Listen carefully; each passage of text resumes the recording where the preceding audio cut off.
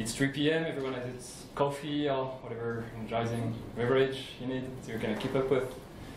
Talk that might be a little bit more technical than the previous ones.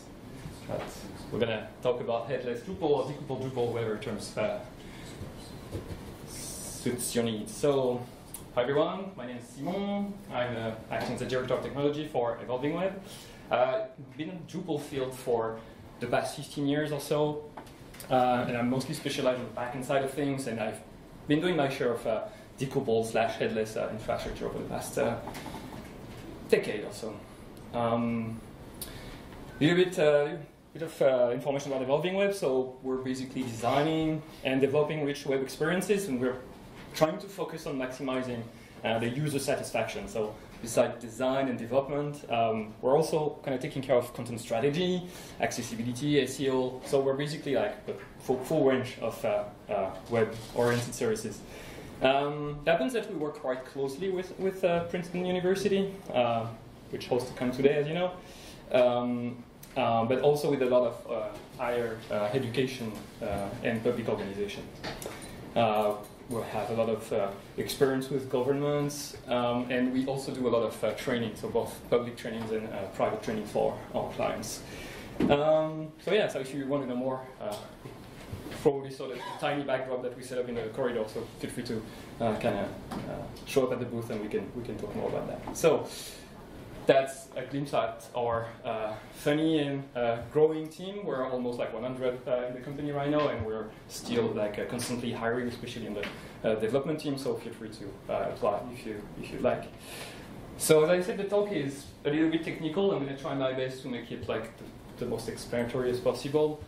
There's going to be a few like technical slide that might be a little bit hard to get, but I mean you can interrupt me and ask questions.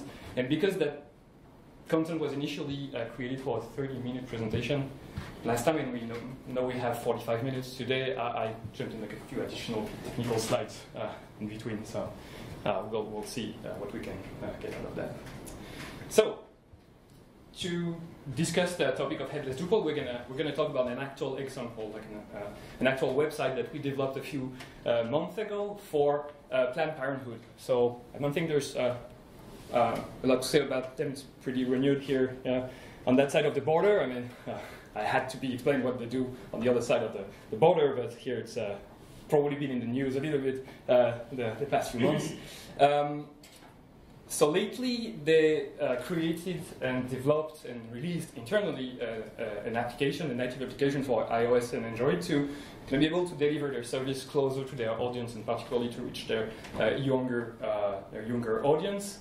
And they basically came to us because they needed a website to promote that app and make sure that it was known and downloaded, basically. It was interesting because the timeline was very short. We had 3 months to kind of design, develop, and release that website. It's mostly static content, but they needed a CMS. They were willing to use a CMS, and their preference was to use open source systems, and they had prior experience with Drupal, so they were willing to kind of reuse that knowledge and use Drupal. And they wanted a high degree of control over the content publication, and as probably many of you know, so Drupal is really best of class for that kind of features. However, their in-house team was way more knowledgeable with React than with like PHP and Drupal and Twig and that kind of technology. They were also asking for something that had high performance and that was highly secure. For 2 reasons. Because being like a little bit politically exposed organization, they could be under like some attacks from like, I don't know, activists or you name it. You have imagination. And on the other side, they were willing to have something kind of performant, because could possibly happen that there would be features on CNN or Fox News, and then they would receive a huge amount of traffic suddenly. What can I say more on that? So that's basically. So that here you can see a quick glance on the design that our design team released, and that we used to kind of start thinking about the solution. So obviously, in thinking about they want to use Drupal, they're more knowledgeable with React, that really sounds like a natural fit for a decoupled project. I guess fun fact, headless is kind of not new. It's been like a little bit more talked about in the past maybe 5 years or so, but my side, my first decoupled project was built in 2009. It was built with Drupal 6, and the frontend was based with Flash, Adobe Flash. So it's kind of a long-term experience on that field. We're gonna maybe, before diving into what a decoupled architecture is, we're gonna just take a look at how it typically works with Drupal, and with like kind of all the PHP-based CMS system like WordPress, for example. So basically, when a user wants to access a content, the browser is going to just basically ask the server for a page, issuing an HTTP request. And the server, so Drupal in that case, is just going to spit out an HTML page that is going to be rendered on the screen. And that is basically it. That's the end of the flow, and then whenever you click on a link, your instant repeat. However, when we're talking about more a web application instead of a website, it's a bit different, because instead of loading a page, you're going to load an app that's going to start and live inside the browser. And then instead of requesting pages from the server, it's going to actually request data to something that's more an API provider than a CMS. It's usually built using, for example, Next.js or Symfony or Laravel. But what about using Drupal for that role on the stack? So why? So basically, first, because Drupal is very powerful at content modeling and content administration. It provides a UI out of the box that is easy to use. It provides all the features that we all know and love, such as localization and internationalization, advanced content edition and workflows. It's open source, and you have a large choice of hosting providers to work with. But there are also kind of a few reasons to avoid Drupal on the front-end side. Basically, if you want to use advanced front-end techniques, use more like newish text like React or Vue.js. If you want to do more like an interactive experience with a lot of animations and transition instead of a page-by-page kind of navigation experience. So basically, if you want to avoid like page reloads, we want to kind of have the user stay focused on what you're doing. And also just basically the availability of the skills in your team. If you have a team that is like well-versed in JavaScript and knows React, they're going to be more proficient doing an external front end rather than fiddling around with Twig, basically. So we're going to have a Drupal backend to do the backend stuff, and we're going to have a separate web stack to do everything front end, and an API in between.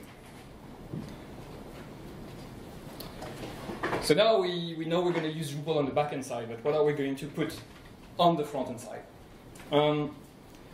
It's kind of important, but basically any front end stack that can consume JSON data from an API and run a data screen would do. So for that particular project, we evaluated technologies like Tone, which for people who don't know, it's a kind of static site generator that is built for Drupal. But in order to build the front end, you have to know Twig. It's really a Drupal/PHP technology. We also looked at Gatsby, which is like a React-based, kind of an out-of-the-box solution, but very opinionated. And of course, the major contender were Next, which is based on React, and Next, which is based on Vue.js.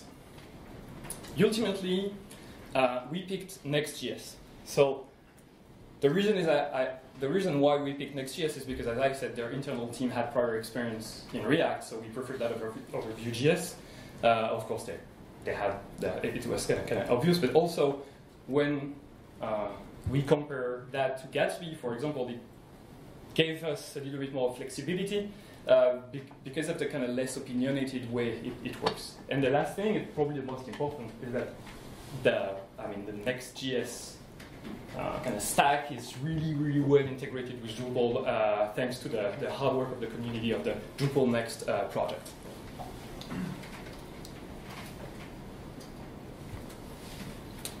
So now we settle on that kind of target of using Drupal and Next.js. What are we going to expect?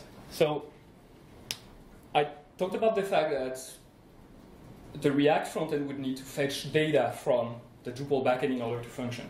When using that Next.js stack, we're going to actually be able to have more performance, like a better performing system, because instead of having the frontend dynamically fetching the data from the server every time a visitor goes to the site, we're going to actually embed the Drupal, the data that comes from Drupal inside the Next.js application.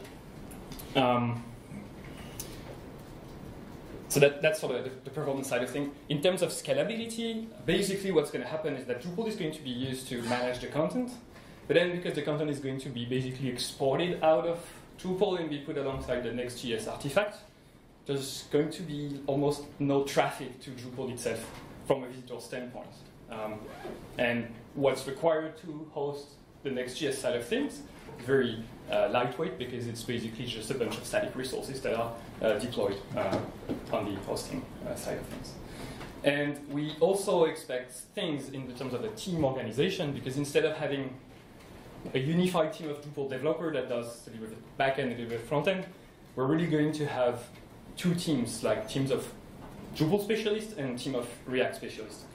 In a way, we can see that as a better situation, because sometimes it's easier to source React front-end talent than Drupal front-end talent on the market, but that also comes with a management costs, because there's going to be a little bit more resources to manage during the project.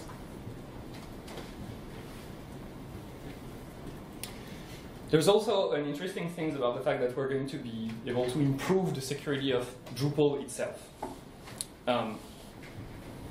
Basically, usually when we're building a Drupal website, the visitors are interacting with Drupal directly. So Drupal needs to be accessible on the open internet.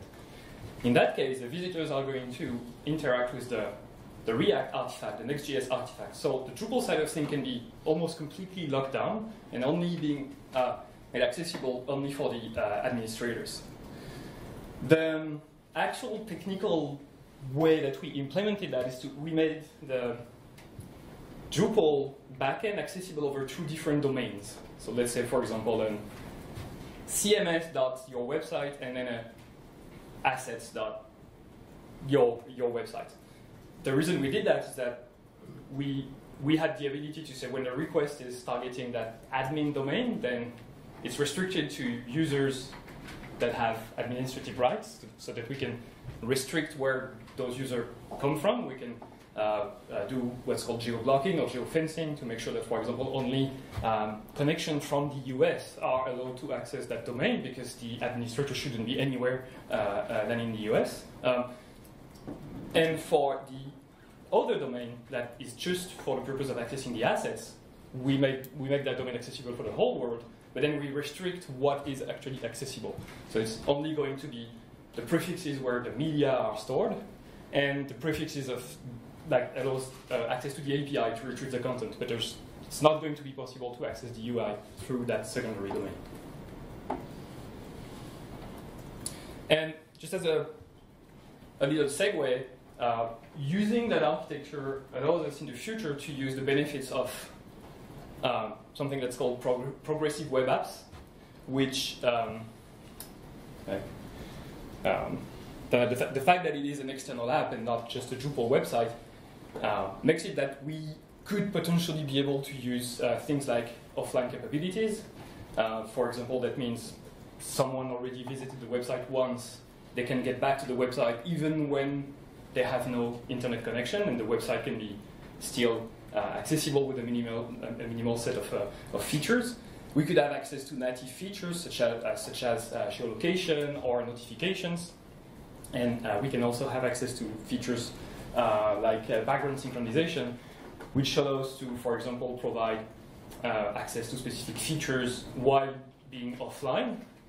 And then when the network is available again a few minutes later, then the synchronization can submit the data in the background, even if you're not actively on the website. So those are features that are provided by the web browsers that are easier to use when the website is designed as an app rather than a typical website.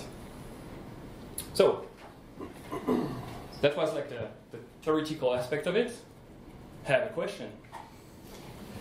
Sorry, on the previous slide. It's an interesting idea. I haven't heard it before. Could you explain what specifically about a single-page React app versus a traditional Drupal website that makes it more compatible with PWA? And if you could repeat the question for me. Microphone. So the question was why it is easier to use the features provided by the PWA ecosystem when we build as like an independent application rather than using Drupal itself. The thing is, those features are really built in order to build a web experience that looks like a native web application, basically.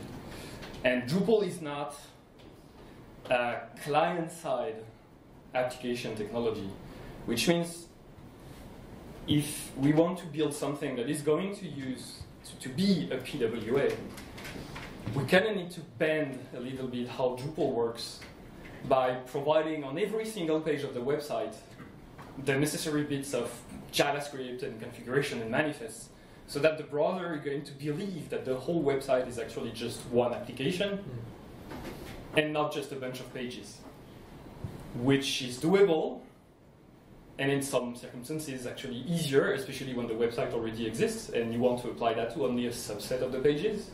But for a brand new project, it's way easier to actually take the PWA standalone application route. That's answer the question. So we're going to dive in the implementation side of things. Is there any other question about the theory aspect of it? Yeah. You talked about hardening of Drupal. In that configuration, do you simply keep Drupal inside the firewall, or is there any other processes involved? So the question was, in that kind of situation, do we or can we keep Drupal behind the firewall, so inside the internal network basically and not exposed to the internet? Yeah, is it what you do? So it's not what we do, because there's still a little bit of a runtime dependency on Drupal. The website still needs to communicate with Drupal for reasons that we're gonna see in the next few slides. And also to fetch the different assets that were uploaded by the content editors, because they're living on Drupal. So that aspect needs to be accessible on the internet. So it's not like behind a firewall in the network side of things. It's more like behind a web application firewall, if you like, a WAF that we can. It's open on the internet, but then we can restrict which IP are allowed to access that Drupal instance, or which prefixes are allowed to be accessed by the general public, and so on. So, how do we actually build that Drupal website? So, I kind of listed the features that we need to consider in order to have a successful build of the project. So, first, even if it's an app, for obvious SEO purposes, we still need to be able to render the content that correspond to a specific URL, like a specific meaningful URLs, because even if it's a decoupled website, we want it to be indexed by Google and shareable on the social networks and so on and so forth. So we need an app that is able to understand what the URL means and display the right content on the page. We also need to be able, even if it's a decoupled app, separate app, to administer the various menus that are presented on the website. We don't want those menus to be statically built by the developers, and then each time you want to change a menu item, add one, disable one, you need to call the developers and then need to rebuild the app. We need to be able to manage that inside Drupal. And also we need to be able to generate, once the content is ready in the Drupal CMS, we need to be able to generate the final artifact and deploy that final artifact to the hosting provider. And of course, provide the administrative UI, provide the moderation workflow, and content translation, but that's something that Drupal does out of the box. So first, the modeling of the content. So for that, it's pretty typical. It's not different than a typical Drupal build, a non-decoupled Drupal build, if you will. We just go ahead in the UI and we define our content types. once they're defined, Drupal is going to generate the configuration that corresponds to those content types, and then the front-end team, the React team, is going to be able to build all the components, the visual components that correspond to each of those content types. So those are basically the equivalent of the tweak templates that you would have on your typical Drupal instance. And notice the fact that, for example, for the article content type, there are multiple components that match, and it's like the equivalent of the different display mode in Drupal. That it's going to be the job of the front end to decide which template to pick, depending on the context. That website is going to be using paragraphs for the page building experience, so it's kind of the same deal. We use the standard Drupal features. Go ahead in the UI, define all the paragraphs. Drupal is going to generate all the configuration that is needed for all those paragraph types. And in the same vein, we're going to create React components for each of those paragraphs, which corresponds to basically their templates, like the way they should be looking on the screen. And then comes something a little bit more interesting, which is how do we actually make the application render on the screen the content that corresponds to a specific URL? Because as I said, for SEO reasons, we need to have we need to be able to associate a meaningful path, a meaningful URL to each of the contents. For example, the about page needs to be, I don't know, /about us. If it's an article piece, we need to have the term article in the URL. We need to have a part of the title in the URL and stuff like that. But external applications like a React application that lives outside of Drupal, in order to render the content of a node, they need to be able to load that content through the API. So they need to know what is the ID of the node in order to be able to connect to the API and say, hey, give me the content from that node.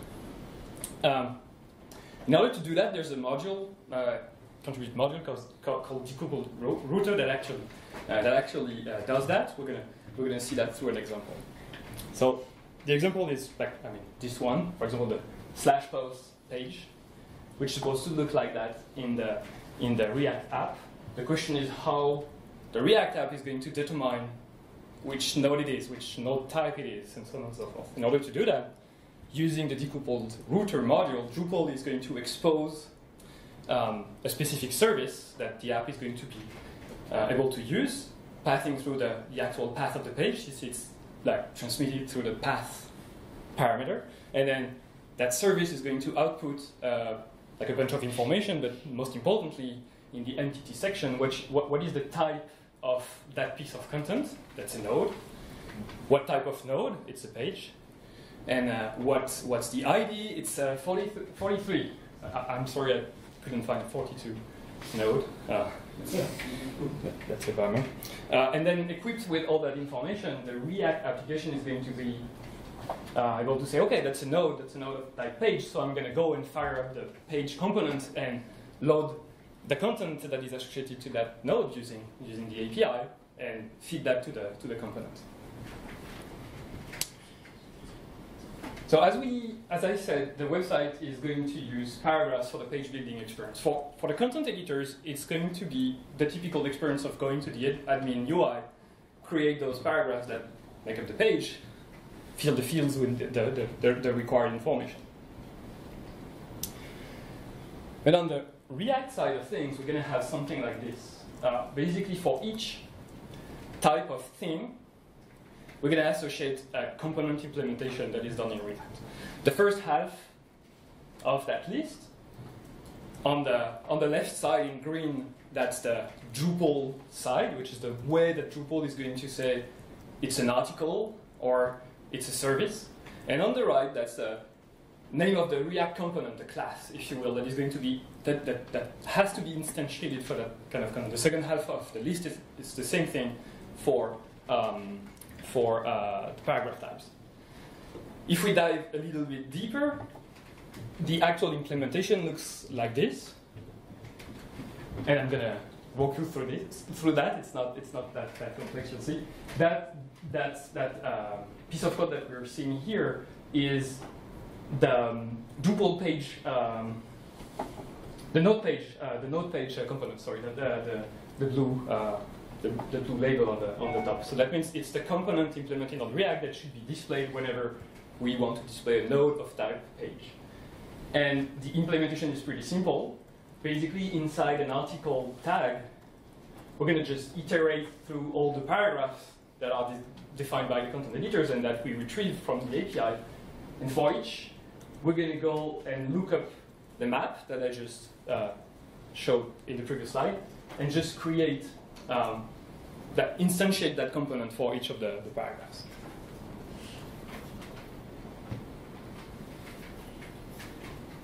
Now about the menu. So as I said, I mean, in the design, we have a nice menu on the top of the page, but we don't want the developers to go and build that menu inside the code base of the front end, and then each time you need to add new one, disable new one, you need to call them and ask them to make the change.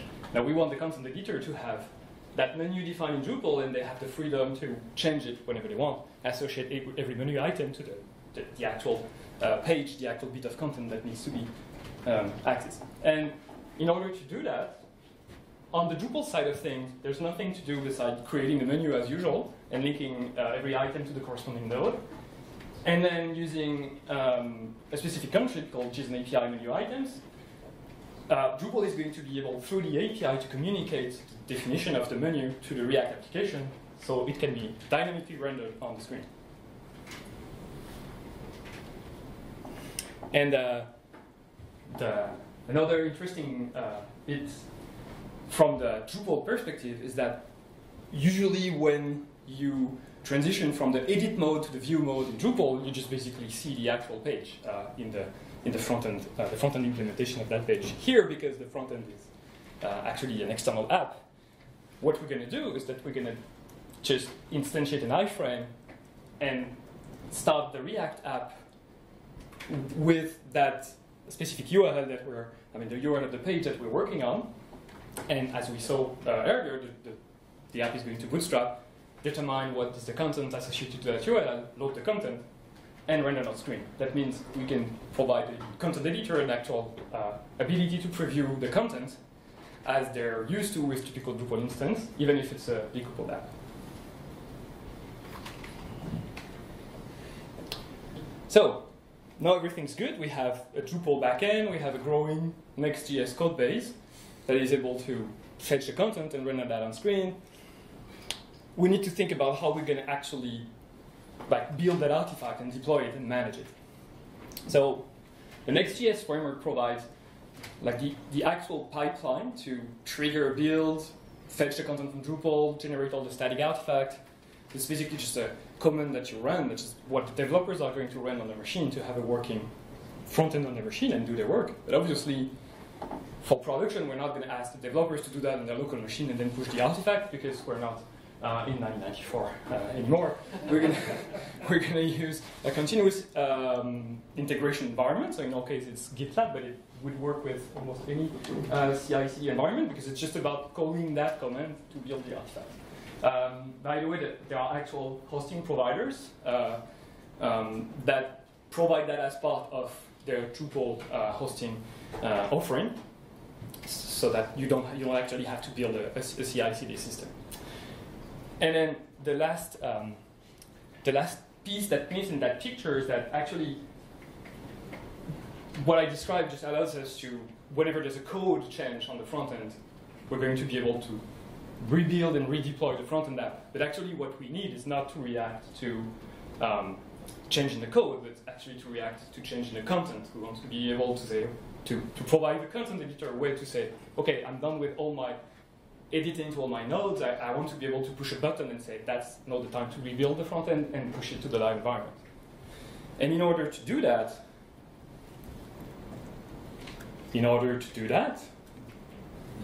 there's a module called deploy hooks that is going to do exactly that. It's going to provide a button inside the Drupal UI that the content editor can reach to and click to basically repackage all the content updates, rebuild the Next.js app with that updated content, and deploy everything to the server.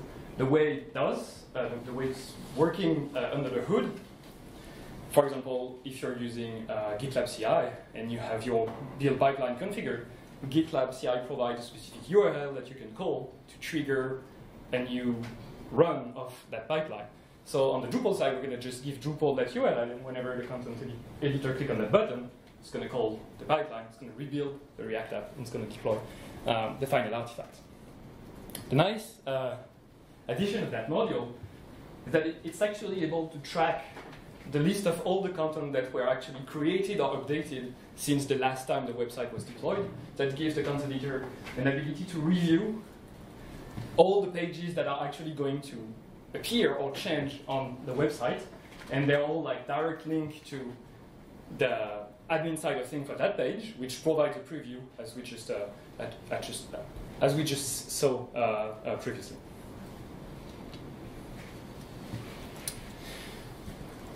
So everything's well, but as you know, there's always some shenanigans on the road. So we're gonna go over a few of those. So the first is like the story about an expected content change. So we were pretty close to going live, and then we got a call from the client say that's weird. We were working on the content, and we never pushed that deploy button that we saw in the UI, and suddenly everything that we were doing was deployed on prod.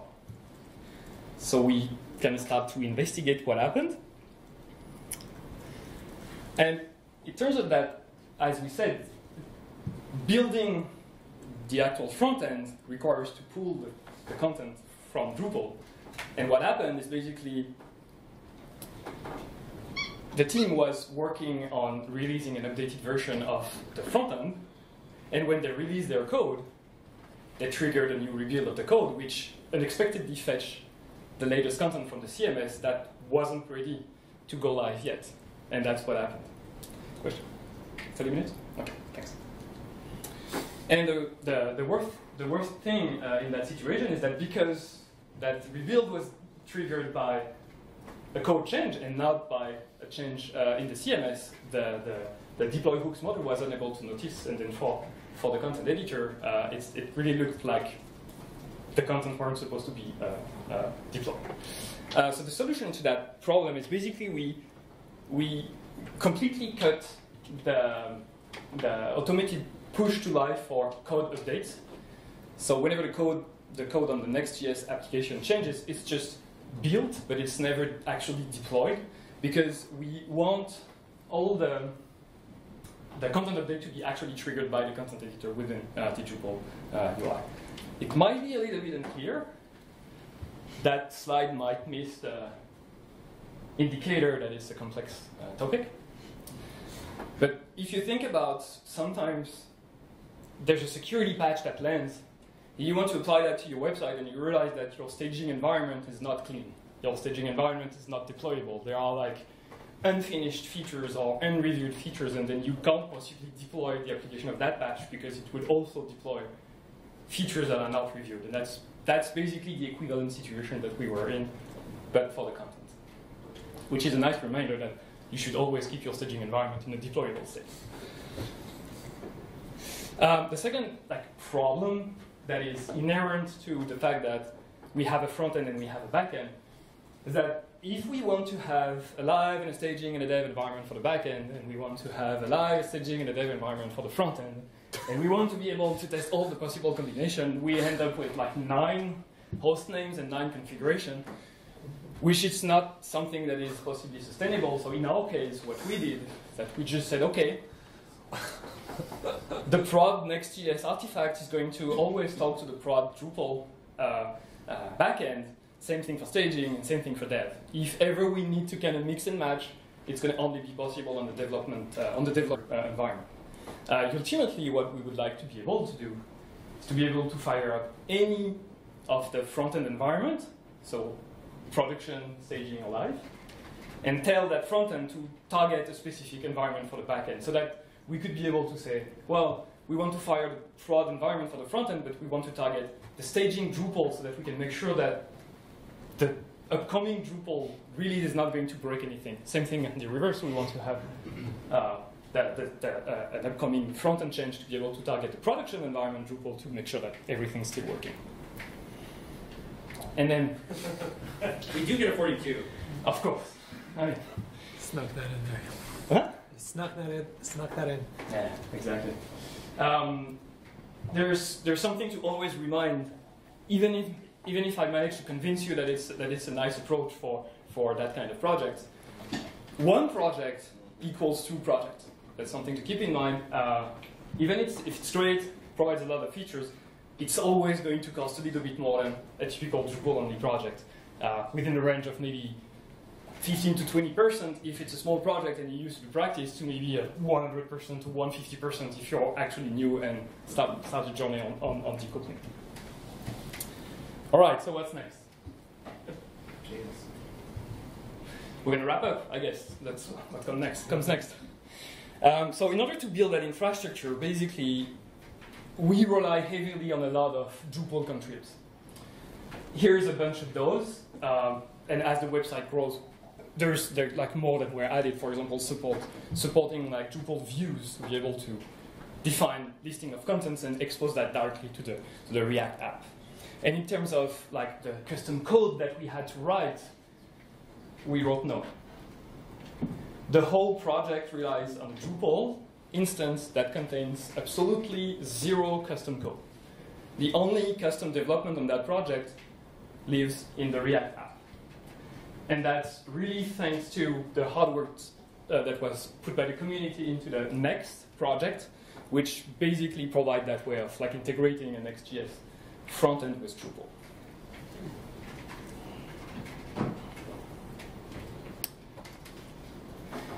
So I guess that's going to be my final statement, say that I consider that now Drupal as a platform can be considered a no-code headless CMS that can compete with most of the equivalent commercial solution out there by actually providing you the benefit of being open source and keeping you in control and ownership of your content. And I'm done. Thank you very much for listening. And if you have any questions.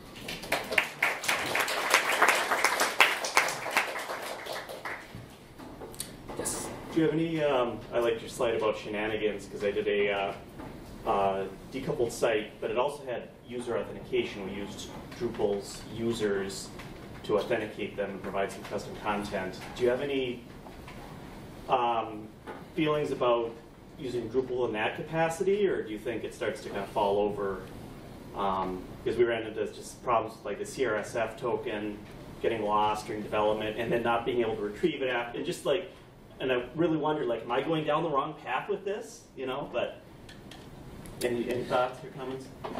So the question, I'm going to try to summarize it, is like, how is it authenticated? If you want a non-anonymous, like an authenticated experience, yeah, in that, let's say, React application, how do you do? So I had experience with that in a past life, let's say. The answer, I mean, the way we use that was basically using OAuth. So whenever there's a need for authentication, we basically redirect the user to the Drupal backend, presented like a styled version of only the login form, like using, I think, the simple login module that just like really like a strip down of the form module, and then you're being redirected to the app with an authentication token that you can exchange and then use the API. It can. That's a whole can of worms that we just opened, because OAuth and all the authentication protocols, they're evolving all the time. And if you're building a React app, it's considered like a client that can't hold secrets. So you're basically going to be handed out a token that lasts, let's say, for an hour, and then you need to renew. And then all the techniques to be able to renew that token without breaking the authentication state requires a whole 1 hour session to be discussed. Okay.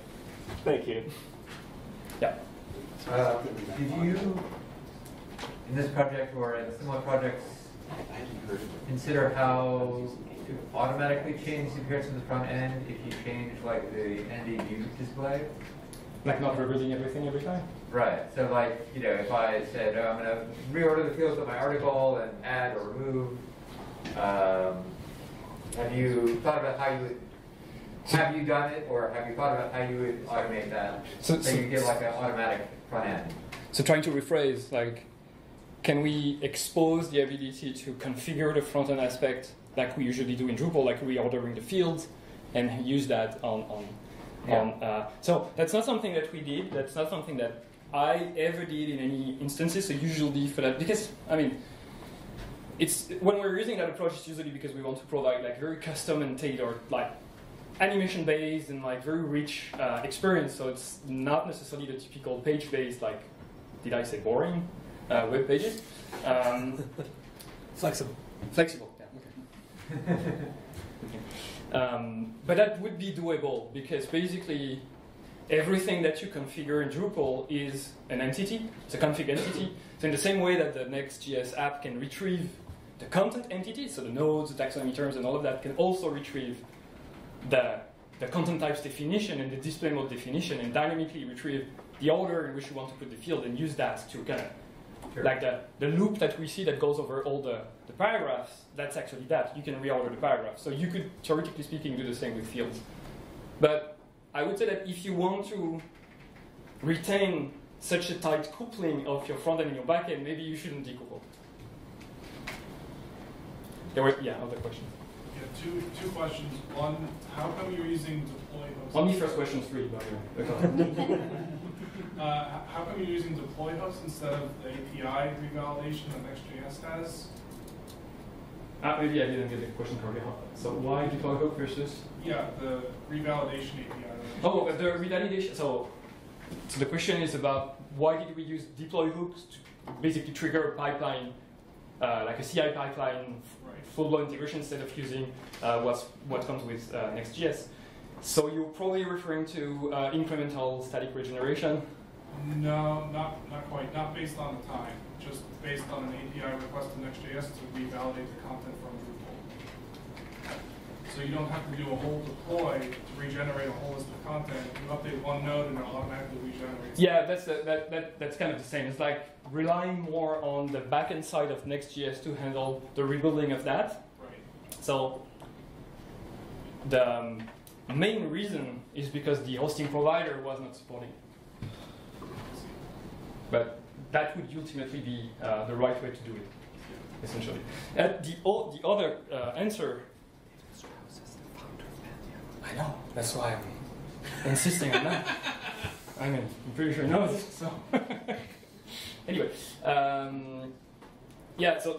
also the main reason behind that is not technically related. Is because the client was willing to have a way to kind of atomically deploy a bunch of content. So they were willing to be able to edit a lot of stuff without that actively being pushed to the front end and say, now's the time to actually push everything. So that's why we didn't build something that dynamically checked if the content's updated. But we're still, in a way, we're still using that for the preview mode. Like in preview mode, we're fetching the content dynamically from the back. Second question? Second question was why JSON API instead of GraphQL? Oh, man. We could have done that. The point was to rely, 3 months timeline, we just went with what's in core, basically. Gotcha. It's just that. And that's basically what the next module relies on the most. Like the Next.js Drupal integration, that whole suite of stuff primarily relies on JSON API first. Yes? So my question might be better taken offline, but it is around what we can be supporting on Pantheon to better support some of these use cases. Because I noticed you're statically rendering a lot of the output in this process. The main justification, as far as I can tell, is to remove the runtime dependency on the Drupal stack so that you can just have it be completely secured, resilient, etc. This is a common issue.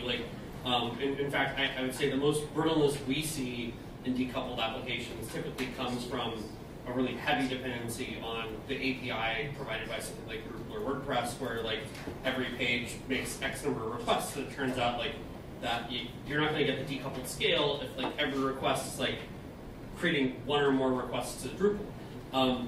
But would you have taken a different path if you could basically have captured at the API level a representation of the content, and then relied on that API being served in a way independently from Drupal?